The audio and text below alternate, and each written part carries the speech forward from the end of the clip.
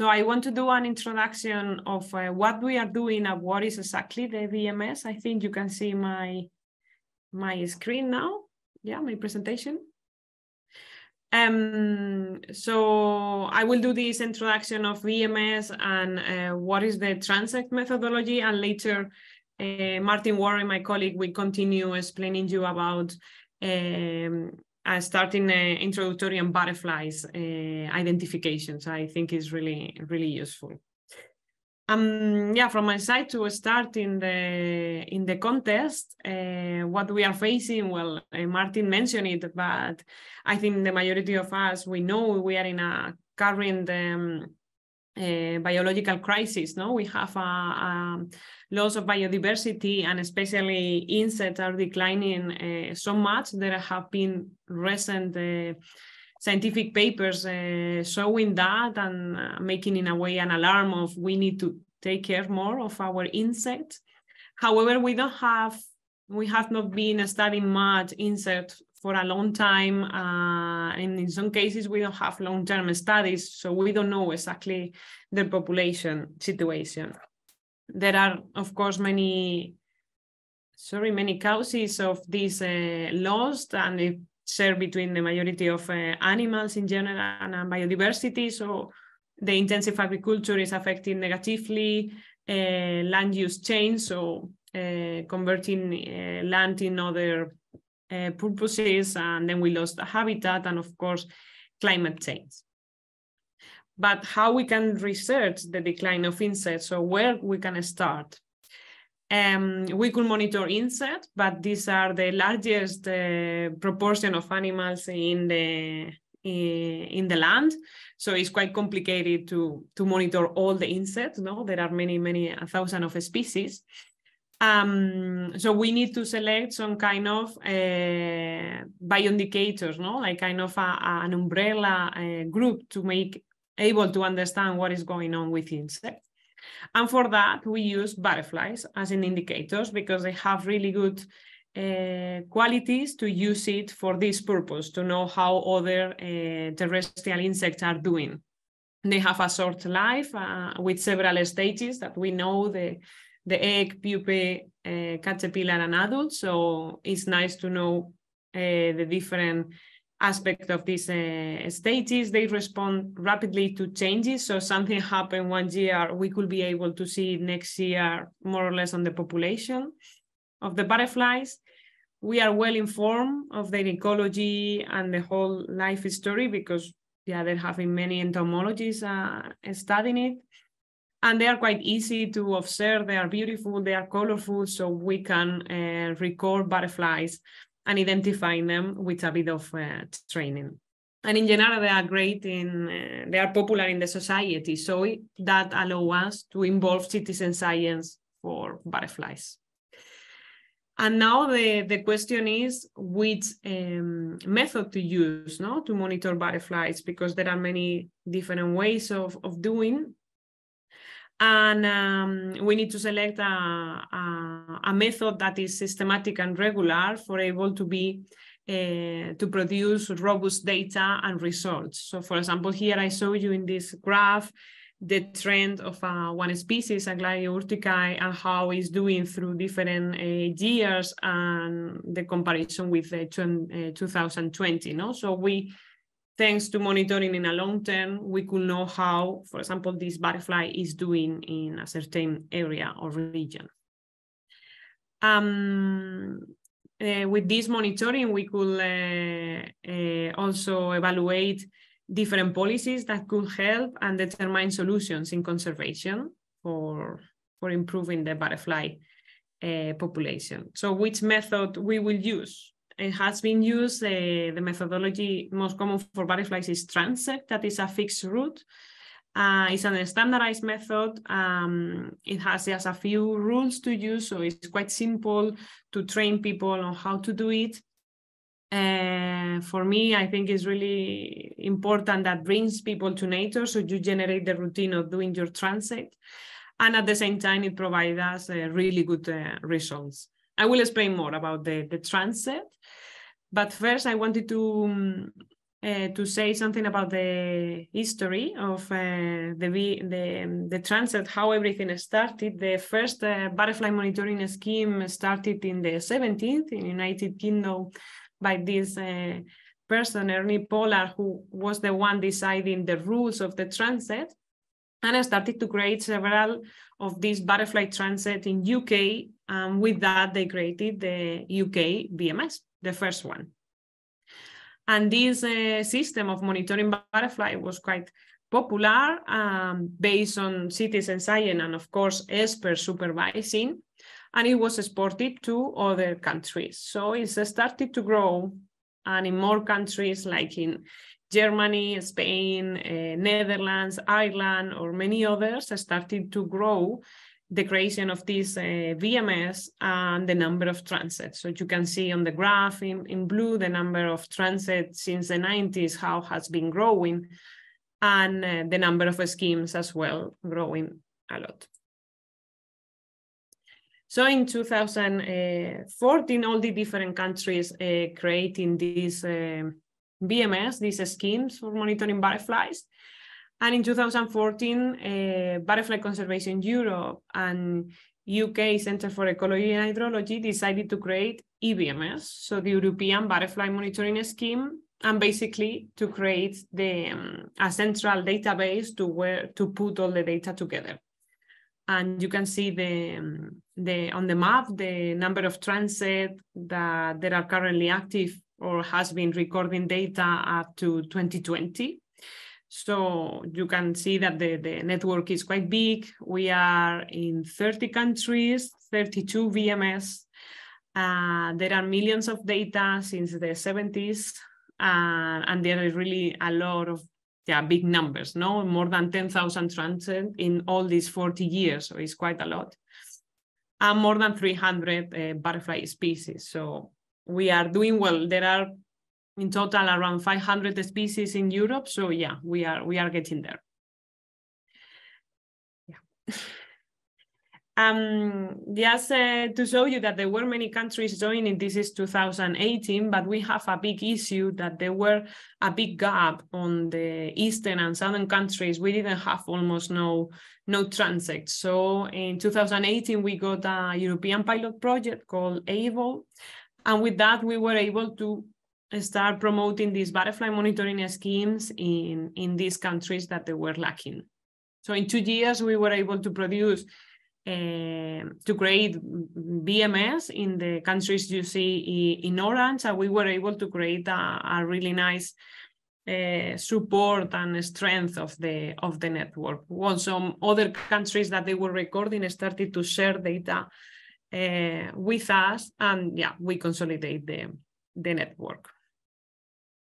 And now that we are in the current spring project, our aim is to create this butterfly monitoring scheme in the remaining countries that you see in gray. Yeah, in this case, Slovakia is part of it. So we really want to create the VMS there, but you can see other countries like Denmark, that is impressive. They don't have it, or Romania or Greece, that they are really diverse countries, no, that we need to have them in. Thanks to the European Pollinator Initiative that it was launched in 2018, it set up also the basis to put more efforts on studying and understanding more the decline of pollinators in Europe. And thanks to this initiative, yeah, it was created this project, the project that we are running at the moment, SPRINT, that is coming for this long name that Sue created very well, but yeah, it's really long to say.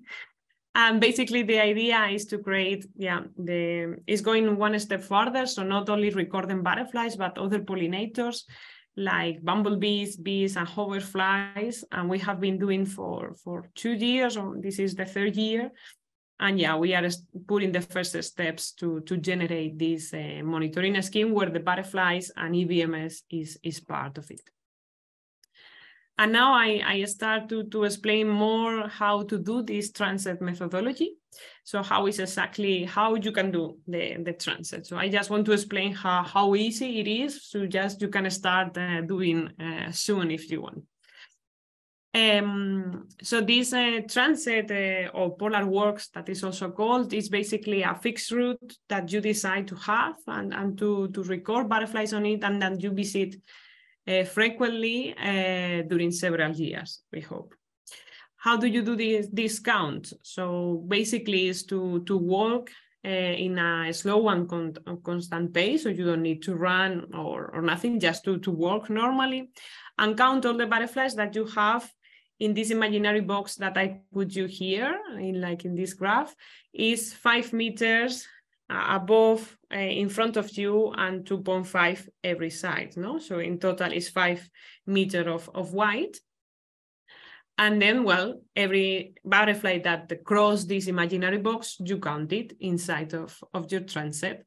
Of course, you can stop, so it's not necessary like you just walk and don't stop never. You can just walk and check if there is a butterfly close that is perching or something. But the idea is that you don't come back or look behind of a butterfly or something like that. So the idea is going further. All these rules are defined in the butterfly transit count manual that I will send you later, and also it was established in the first the booking of the 19 with polars, no, defining this rule. So everything is written down. Where to choose your transit? We recommend normally to do it close to your house or to your office. So then the probabilities of recording are higher, right? And also you could help, you could be helped by your coordinator. In this case of Slovakia, we are just starting, but we can help you on deciding where to select your transit or what is the best to place it.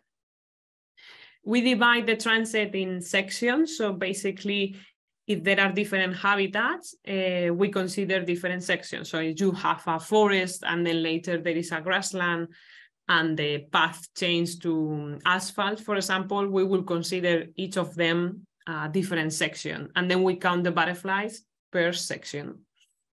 And we recommended that not to be more than 1 kilometer because we need to walk this transit since the beginning in the spring, more or less, and then in summer can be quite demanding on time, no? If it's 2 kilometers or 3 kilometers, so better to keep it short. And you can include, of course, the best areas of butterflies, but poor areas are also important. So even agriculture areas are also welcome. When to count, in general, the weather condition has to be good. So not a lot of wind or not super hot or not raining, of course. So there are some rules to do it. So the time is more or less between 10 and 4, but of course, depending on the country, it can vary a bit. So in the south of Europe, in summer, it can be even after 4 or even below 10, before 10. The temperature above 13 degrees and no more than 35, because we are looking for the butterflies are flying, no, are active, and a certain outside of this range, you cannot see butterflies. For the wind, we use the Beaufort scale, that basically is some sides of wind that you feel it on your skin, or you see some branches moving or trees, so then you can appreciate what is the scale. And also we record the cloud cover, so how many clouds are on the sky in a percentage. How many visits we should do to these transits? Ideally, and the best will be every week in the flight period of the butterflies. What we understand that is difficult. So we also recommend it in 2 weeks and 10 days to do the visit to the transit. So then the estimations between one visit and another are not difficult, no, statistically. The flight periods depend also depending on the country. I think for Slovakia will be from now, no, from April until September, more or less. But in southern countries, it can be even longer. Or we have people in the Canary Islands that they are counted the whole year. So that depends a little bit on the country. if it's not possible for you to count butterflies in all these months, no? So from the beginning of the spring and until the late summer, I recommend normally to group your visit. So if you only count during the spring, okay, try to do all your visit in the spring or later on the summer. So there is not a big space. And as protocol, we have to say at least 10 visits per year. So then it will be a really nice transect with data. There are a lot of information to help you on how to identify the butterflies. Now Martin is going to explain very well how to do it, but yeah, there are books and really nice for Europe. And I'm thinking to produce a small field guide for Slovakia with the most common species to help you. It can be used, the butterfly nets, because there are some places that it can be really rich on a species, so then you need to catch them, but maybe for that you need permission, no? We could discuss about that. Take pictures is always a good tip, because then later you can check it at home, and even if the picture is not perfect, maybe if you see one point or one dot or the color, you could identify the butterflies. And I also recommend, yeah, you can search your pictures in online platforms like iNaturalis or Observado. I don't know if there is one really common, yeah, Lepi, I don't remember now. Lepi Forum, no, it's similar for Slovakia, where you could search your pictures and other can help you to identify. Just on collecting the data, I'm going to talk shortly about this, but we can do another seminar of explain you eBMS tools, how to use it, but basically you can record it on your notebook manually in the field, or you can use the butterfly count app directly on the field that we created for this purpose. And at the end, all the data we would like to have submitted to the website of eBMS. And this is an example of one field sheet on how it would look like. So here is the weather condition that I mentioned. So the transect name, the date, the temperature, and so on. Then you register the species per section. And then if you have any comment of the transect, like something happened on the sections or in the whole transect, you can include it here. And then later, put this information to the website. So this is the website, the European Butterfly Monitoring Scheme, that we have it available for the BMS that they wanted. We have it translated in many different languages, not the Slovakian yet, but we have Czech, so I don't know if it can be useful for you. But yeah, in English, you can see everything and investigate it. So here you can record your transect, like you see here, with different sections and put your data. And then we have also the Butterfly Count app that is for free to download for Android and iPhones.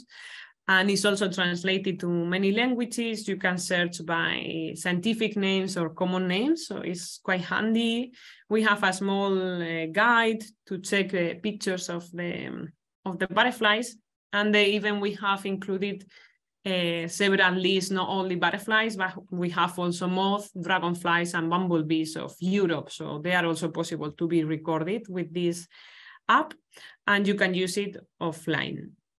And well, we decided for transect, but also we have a really important survey that is 15-minute count, so only counting butterflies for 15 minutes, but we will discuss about it later in another seminar maybe.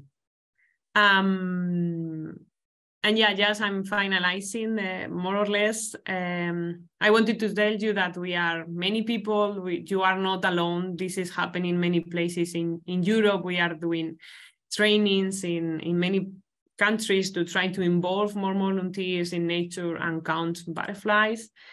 And all this idea of getting a lot of data is for a really big purposes, because this data we translate it into butterfly trends. So we know how the different butterflies are doing, and thanks to that we can create indicators of butterflies. So this is our most important indicator, the grassland butterfly indicator, that tell us that since the 90s, we have been losing butterflies all this year. No? So this is a combination of all the transect, this in case in the EU and in the whole of Europe.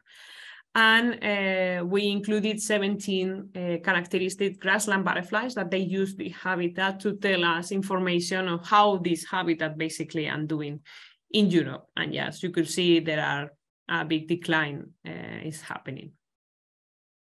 Yeah, sorry, I put it wrong, but there is, yeah, more people joining everywhere. We have trainings and more people. So yeah, we would love to have a Slovakia VMS to be a reality. So to create this scheme, we could start doing the translations of the eBMS tools into Slovakian. At the moment, they are in Czech, so I don't know if it's really similar to Slovakia. Maybe you could understand it, but anyways, we could create the Slovakian. We will support the coordinators if they appear. There are possibilities already. So yeah, we will support those people that will coordinate the volunteers. Also, we will generate a field guide of the most common species. So as you can see here in this picture, we generate this material to help volunteers. And maybe, yeah, we could teach all these transect techniques in the field, creating more seminars and workshops to have more volunteers involved in Slovakia. Also, I didn't explain a lot about the eBMS tools, about the app and the website. I can do it in another seminar if you want. We could arrange it online. I will be super glad to teach you. And well, I hope we can involve Slovakia in our great family of eBMS and with the idea of protect butterflies. So thank you so much for listening. I hope you like it. And now I will stop sharing.